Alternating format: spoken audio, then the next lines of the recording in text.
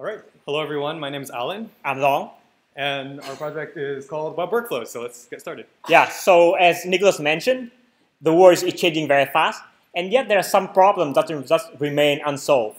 For example, menial tasks, the kind of activity that waste a lot of your time, are unproductive, are repetitive, but you just can't avoid them. So here are some numbers. A survey found that more than 50% of employees spending more than half of their working days on unproductive tasks.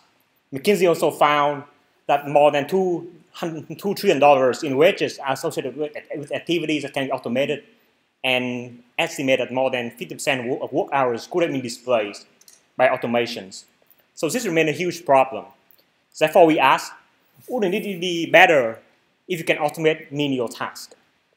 At the same time, it's very hard for one group of people or even one company to address all the needs of customers around menial activity. Therefore, we propose a marketplace of automated workflows on the blockchain.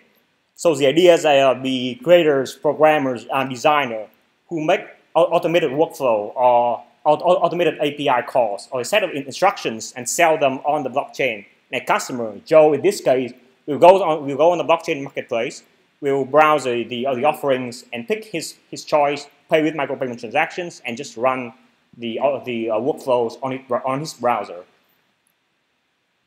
Great. So let's take a concrete example.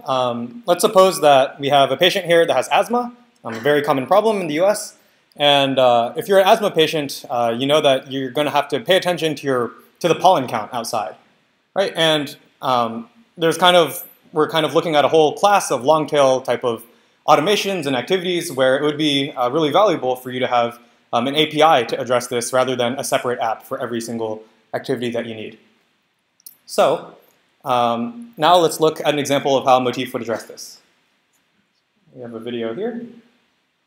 Hope the sound works. Motif Web Workflows allows workflow creators to record a web browsing session, which can later be called as an API by anybody on our marketplace. This can be used to power the next generation of automation, especially for voice-driven personal assistants. Let's take a look. Let's take from our pollen count example with the asthma patient. We want to create an API that monitors the pollen every hour. So what we will do is we'll just record ourselves searching for the pollen count. So we're going to come here. And what we're going to do is we're simply going to record our session. So what I want to do is annotate some data. And I want this pollen value here, which corresponds to that selector. And this is going to be the status, say. The status is high pollen today. And going to